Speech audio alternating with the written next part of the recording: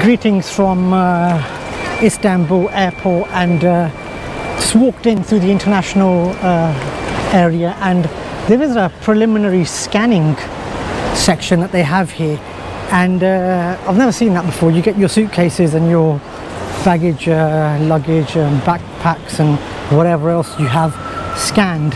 So that's the first time that I've seen that, because you've got to go through security again, so that's a novel experience there, to get your stuff scanned in.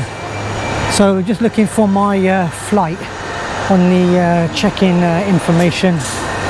I am flying TK 1983 Turkish Airlines. I've got to go to check-in H and look at the number of Turkish Airlines desks that they have. But pretty much Turkish Airlines just owns this place, I think. There's rows of them with the Turkish Airlines logo on them. I have to say, the Istanbul Airport, it's a phenomenal airport. When I came in, when I flew in to the airport to Istanbul, just the area that I flew in, where arrivals section is, looked quite phenomenal. And you know, just looking at this airport makes a mockery of that shambles that was the JFK terminal that I was in. Just seems as if you're in a different world. This is space age. That was more sort of a prehistoric Jurassic age. And just looking at this airport, it's phenomenal. This is no ordinary airport in Istanbul. This is what airports these days should be like, in fact. You know, I'm surprised that JFK has a terminal that bad, but hey ho, it's the way it goes, I guess. If you don't move on, you get lost. And so check-in H, let's have a look. So I've come to G, which is also Turkish Airlines. H is over there, so I'll check in, make sure that I get my one suitcase checked in. I still think I should have travelled hand luggage only, but it is what it is. And so let's have a look at these check-in desks at Istanbul Airport, codename IST. There is also Ataturk Airport in Istanbul, but this one is the main one. This is the main airport. So let's do a self check-in actually. Let's do a self check-in. Let's see what the self check-in's like.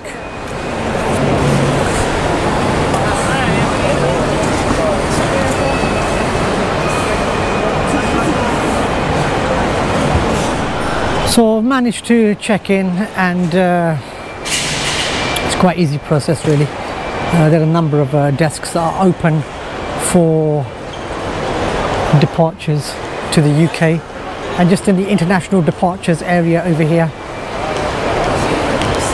And this is where the security is, and the immigration area. This isn't too bad. So you get they check your passports in the first section, and then then you can walk through security. But this is an impressive airport. Look at this. It's phenomenal. Phenomenal airport. First time that I've been to Istanbul Airport, and it's impressive. It's one of the best ones yet, I would say. You know, I always say that Dubai, Singapore, these airports are top of the range, but Istanbul Airport also, it is a phenomenal airport. So I'm going to I won't put my camera on when I'm in the passport area, because they can get a bit picky, and I'll clear security. Hopefully I've got nothing dodgy on me, and then I'll come out on the other side. I've just managed to clear security and the passport control, and it's pretty quick, to be honest. It's pretty easy, and as soon as you clear the passport control and security, there's a bookshop here and lots of shops, I think, by the looks of it. A Bulgari shop there, Louis Vuitton, Gucci, Fendi stuff going on there, Burberry, all the labels, Givenchy, and many more. So I've got to say, this airport already, you know, when I arrived into the airport, I said it then, that this airport looks fantastic, and looking around now, it's, yeah, it is a truly international standard airport. I know that prior to this, most flights used to come into the Ataturk airport, which is actually closer to the city, but this newly built international quality, international standard airport has come into being, and it is the structure, actually, I haven't seen anything like it. I don't think any of the airports I've been to look anything like this. In fact, if you dropped me here, I wouldn't know where I was. And I mean, they've got, look at that Louis Vuitton store over there. I mean, have you ever seen a Louis Vuitton store like this? I'd dread to think what the prices are like inside, because just looking at the store, I don't think I'd go in. I haven't got a penchant for women's handbags, actually, so I won't delve into Louis Vuitton. But there's also a Dior shop there as well, a Gucci, Fendi, Yves Saint Laurent, YSL. Is that Prada over there? Yes, that's a Prada shop over there.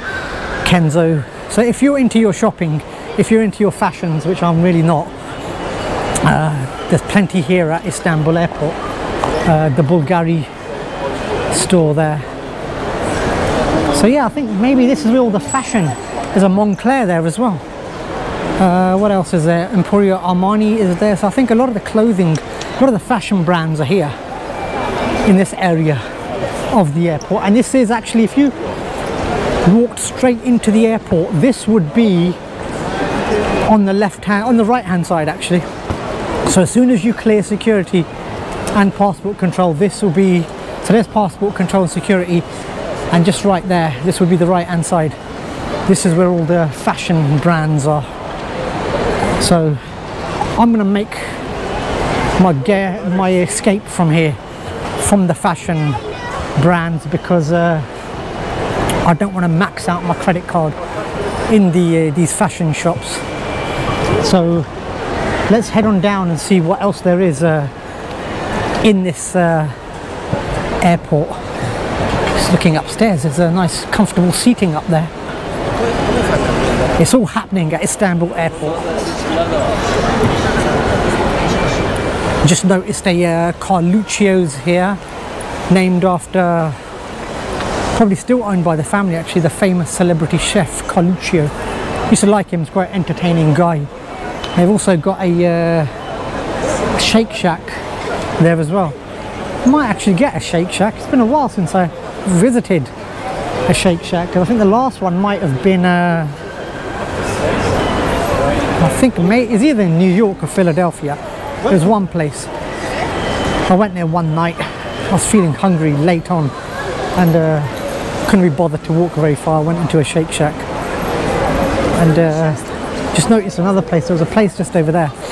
They were doing baklava, 35 lira for one piece, and considering that, you know, I've been eating ones at around about 45, 55 for 4 pieces. It's a bit extortionate, mind you.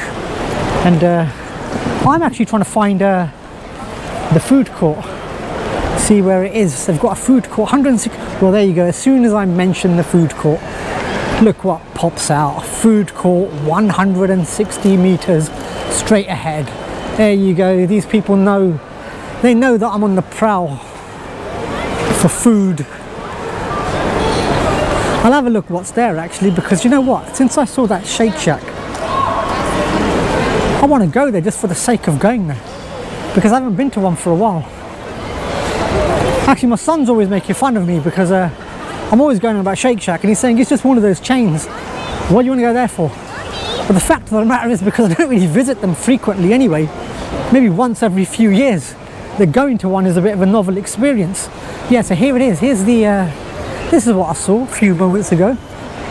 This was a baklava 35 lira a piece, which is on the extortionate side. I want to have a look at this food court.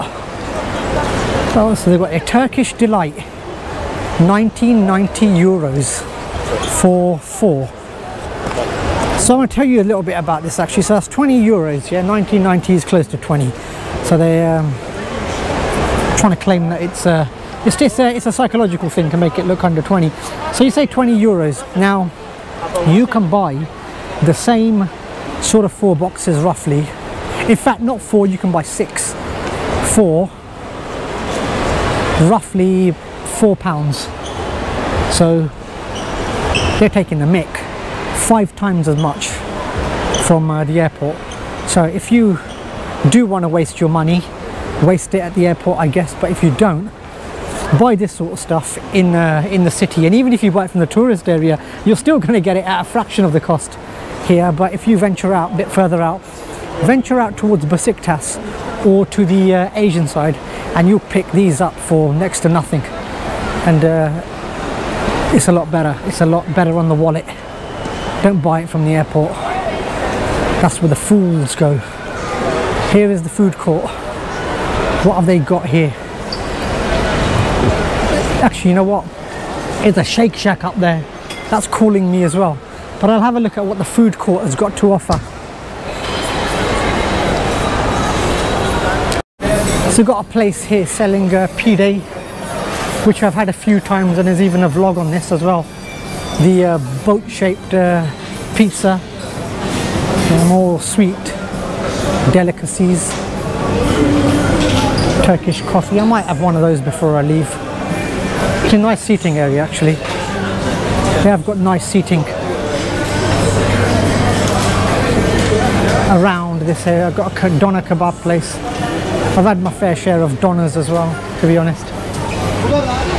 Is this the staircase to the Shake Shack? I wonder if it is. I wonder if it's going to lead me all the way to the Shake Shack or something else. You know, I'm not really that particular. Let's have a look at what there is down here actually. We're going upstairs. It is quite a well laid out airport, to be honest. Lots here, lots to do, lots to eat, lots to drink, and I'd say it is a good airport if you are here. So let's have a look. What have they got? So they've got this is a Sincerely yogurt. Let's walk down the front actually. What else have they got here? Let's have a look. This is where the yogurt people hang out with the smoothies. Sincerely yogurt and the smoothies. So let's see what it's like over here on the other side. The Popeyes there, Sbarro, Subway, which is the gang foods. There's a Carl's Juniors. Blimey, I haven't seen a Carl's Juniors in ages. In fact, the last time I think I visited a Carl's Juniors was probably around the year 2000. And I was in a trip around California at that time. So I might actually visit Carl's Juniors. Because I haven't been there for ages. Shake Shack, yeah. I visited in America when I was there recently, but I went to Carl's Juniors for a little while. Take a trip down memory lane. Let's have a look at what they've got.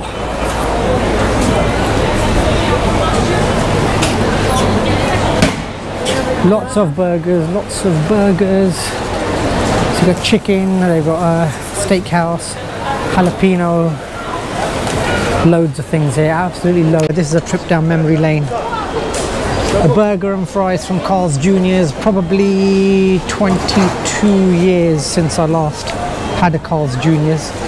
So yeah, let's finish this one off and move on down the Istanbul Airport and see what else they've got, because I could spend hours here. There's so much to see here, so many places to eat. and let's see what this Carl's Jr.'s is like before I make my way down. So it's been 22 years since I last had a Carl's Jr.'s, and to be honest, it's going to be another 22 years till I have another Carl's Jr.'s, because that was freaking disgusting. That is some of the worst food that I've ever had. That burger, it rivals the worst burger. It was absolutely foul. So Carl's Jr.'s, I won't be going there for a while, but it's the airport food, I guess. So I'm gonna have to, I've got that taste in my mouth. You know, it's that taste that you have something disgusting, something that's absolutely rank.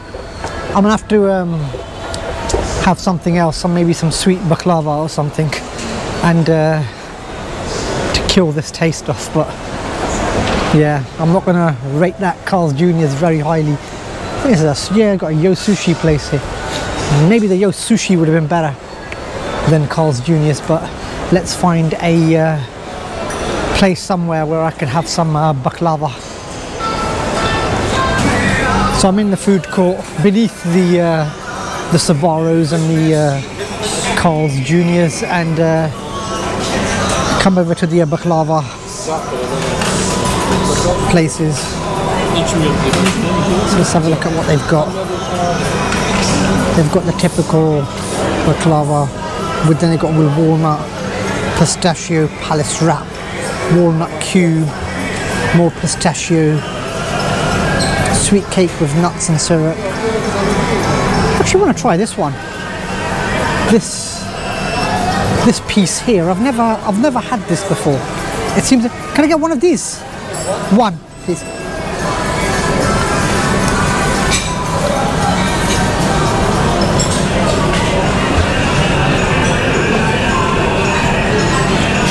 This seems a bit interesting. So I'll try what that is. I've never had that before. I did see it a few times in the city, but yeah, I'll try it now that I'm at the airport. Kill the Carl's Jr.'s taste. I'm not sure how much it is. So it's just there in a small plate.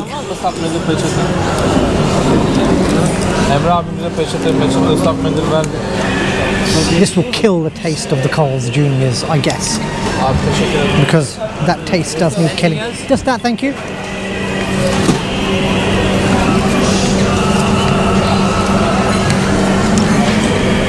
$63. Yes.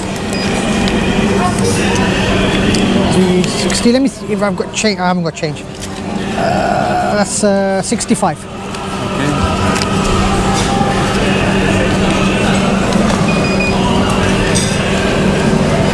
So I'm going to try some of this, see what this is like. Need to kill that taste off. Thank you. Hello. So that will hopefully kill off the Carl's Jr.'s taste. And I just need somewhere to sit down.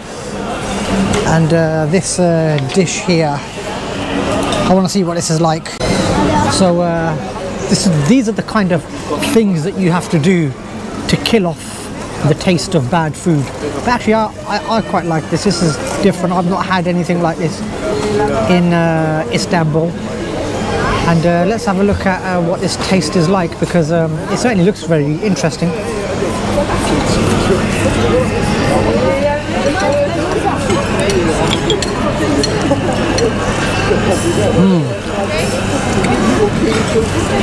Very rich,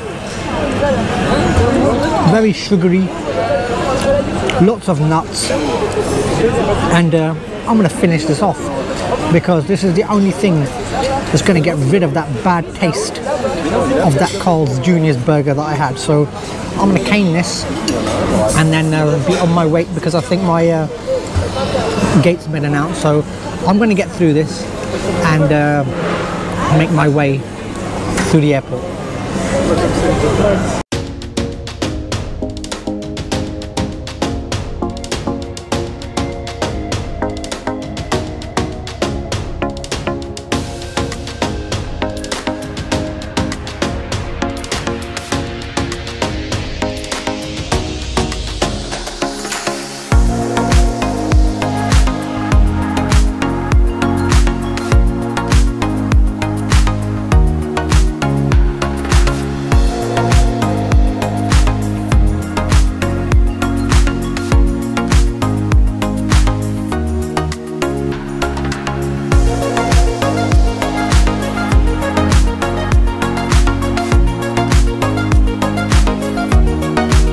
So just reached my gate, gate F5B for flight TK 1983.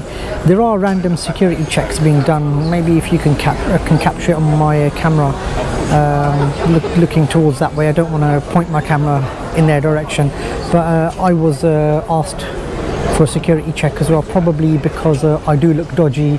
Either that, or maybe it was because of that Carl's Jr. burger that I had earlier on. That's giving suspicious signals to them. But yeah, it's standard security check. They just checked my hand luggage out.